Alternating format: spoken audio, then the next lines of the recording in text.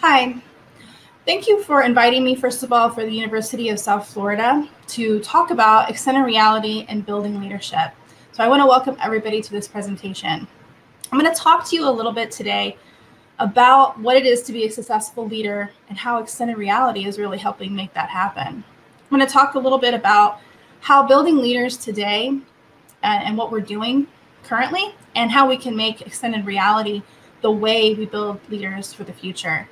I'm going to talk about what XR is, or extended reality, some recent findings, some preliminary research, and I'm also going to talk about the XR classroom and what we've been doing for our School of Business students at Rasmussen University. And then I'm going to share some preliminary outcomes and some final thoughts. So first, I'm going to talk to you briefly about leadership traits. Now, I will tell you there's tons of leadership traits, behavior, skills, etc., on really what it is to be a successful leader.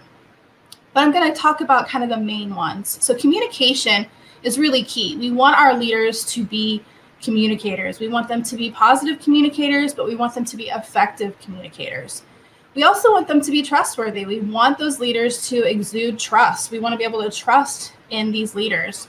And we also want them to be open-minded. We want them to be able to think outside the box and come up with new and effective ways of doing things. And we need them to be decisive in their decision-making. But what all that boils down to, and in my opinion, the backbone of what really is a successful leader, is confidence and self-awareness.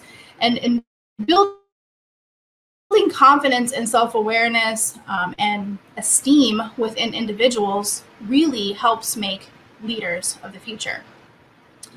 So currently what we've been doing within building leaders is we can use training sessions or summits like we're doing here, or within work environments, some sort of training, leadership training. And then of course, within higher education, we do lectures.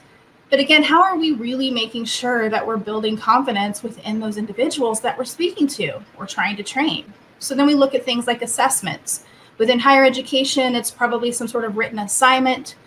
Within the business environment, it could still be a written assignment. Maybe they have to write a paragraph of their experience. And then we can also look at things like tests and exams, which are great for covering things like the steps or the process or definitions and skills and leaders and being better leaders. But we really have to look at things like role playing and simulations, because really getting at that confidence is practicing, right? We have to be able to build that confidence with individuals, and we have to do that through soft skills. And you really can't do that through written assignments or tests and exams. So we want to make sure we get people to practice what it would be like to be in a specific situation, or make those tough decisions, or communicate effectively to a group of individuals. And that's where role-playing and simulations come into play. And really, what I was talking about before was practice, practice, practice. I think it was Malcolm Gladwell who said we need 10,000 hours of something to be successful or an expert in that area. So this is where extended reality comes into place. And for those of you that might not know, XR really is just extending one's reality past, what they might know or what they might experience. And you can see things like virtual reality, where you have the lady in the front, right-hand side here with a headset on and paddles, and you can fully immerse that individual in some sort of scenario or situation. And then we have AR, or augmented reality. And augmented reality, you have to use some sort of smartphone or iPad or smart device to kind of interact with some sort of object. In this case, you can see it displayed as a magazine or a book cover. You take a picture of that and up comes more information, or a video to kind of give you more information, but you're kind of extending or augmenting somebody's reality by using this particular device. I think the biggest one that I quote with my students is Pokemon Go. Was very popular at one point because everybody was running around with their smartphones and kind of capturing Pokemon, but they were using their cameras to do so. So that's really a good example there of the augmented reality.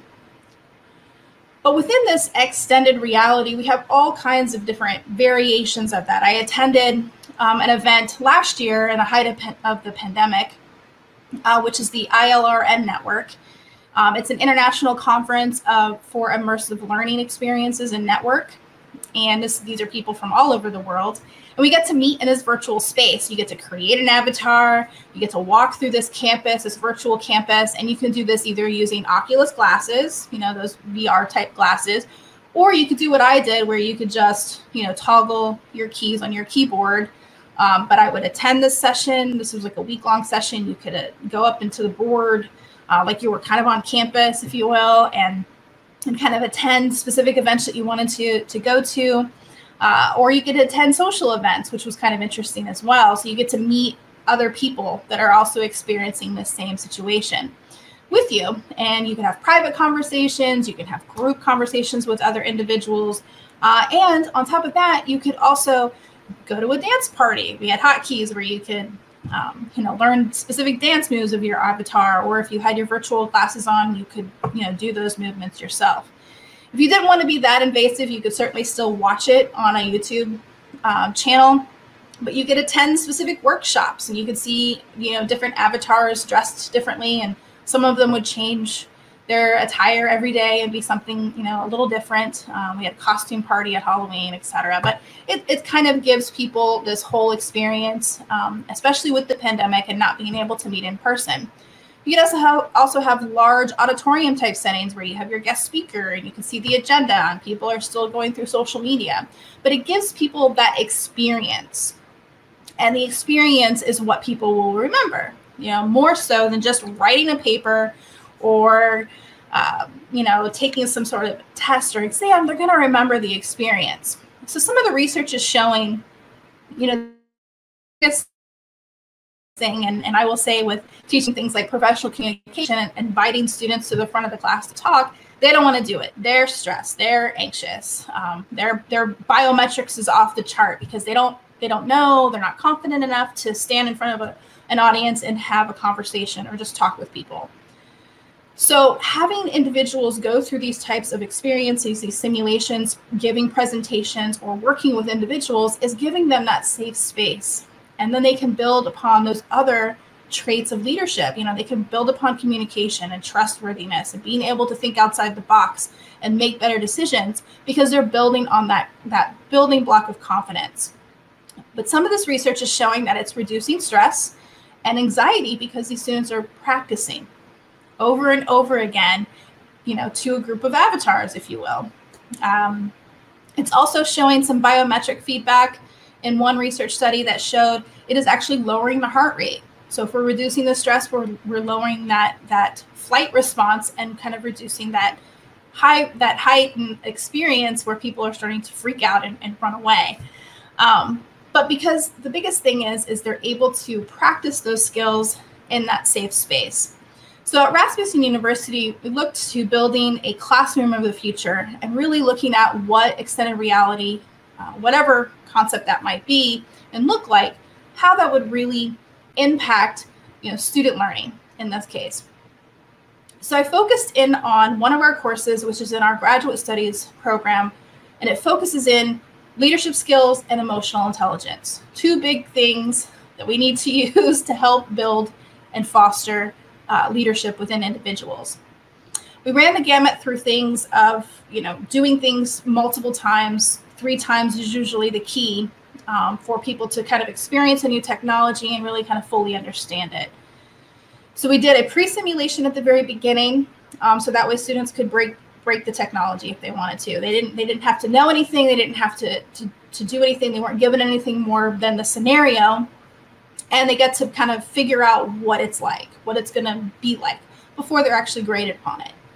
And then we did a post-simulation. Now, the post-simulation, a lot of the students did a lot better, of course, at the post-simulation. And of course, it was tied to their grade. But overall, they said, I'm glad we did a pre-simulation because I knew what to expect.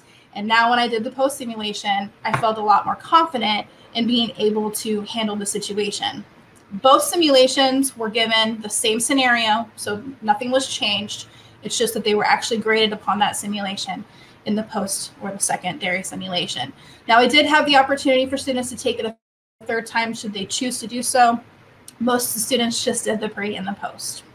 But what that allowed them to do is to experience the coursework, right, and the technology at the beginning with that pre-simulation. and then work through the skills and concepts around emotional intelligence and leadership skills, and then they get to practice and apply them through the post-simulation. What was really interesting is that I had a lot of students say, I didn't know what to expect at the pre-simulation. Again, I wasn't prepared, but once I got through the course, I felt a lot more confident with the post-simulation.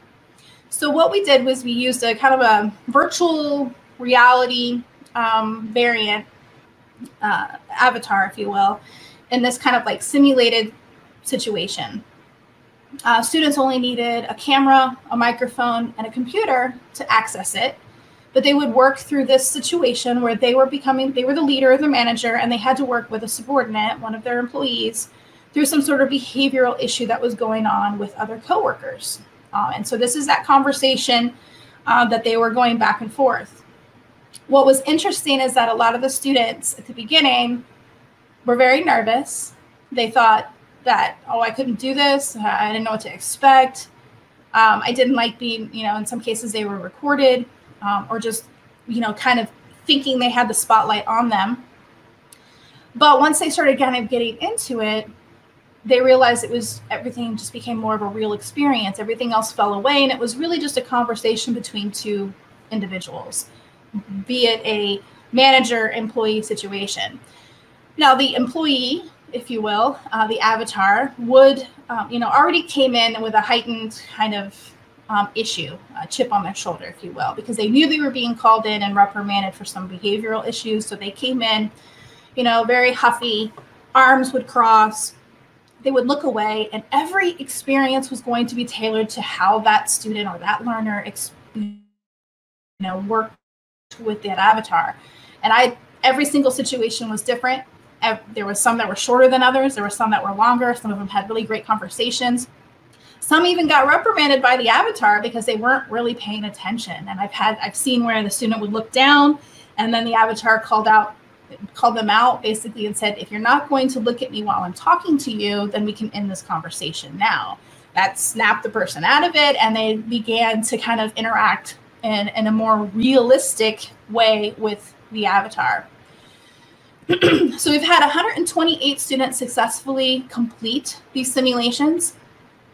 We had 81% satisfaction or very satisfied with the experience. We had 85% of them thought that it was very immersive and engaging. We had 91% of them said it was very effective and practical. And then we had 83% said it definitely enhanced their learning over any other type of technology that we would be using. And that they liked doing the simulation over papers, and that they got to actually use the skills that they learned in the course, and that it was a great real life work experience. So finally, practical application, having students, having learners, again, whether it's in a higher education setting or whether it's in a business setting, giving them the ability to use some sort of extended reality tool helps individuals practice. And we need those individuals to practice specific scenarios that we might give them. And of course, we could run all kinds of different scenarios that they could go through. They could have those hard, tough conversations that a lot of people now are like, I don't want to say the wrong thing. I don't want to do the wrong thing. I don't want to come back with any legal or ethical impacts based on decisions that I made or things that I might have said that I shouldn't have said. Again, having the students go through these types of situations over and over again, even if they thought, I didn't do so good, I wanted to say something a little bit different and see what outcome they might get, they have that ability to go through that and practice over and over again. And then, of course, diversity, equity, and inclusion. How cool is it that we now could literally put someone in someone else's shoes and have them experience things that they wouldn't normally experience in some sort of virtual type of experience, some fully immersive virtual experience. So these tools, and again, there's tons of different types of extended reality types of tools, are ways that we can use to help build leaders for the future. Here's my contact information if anybody would like to chat further. I'm more than happy to speak with you. Thank you.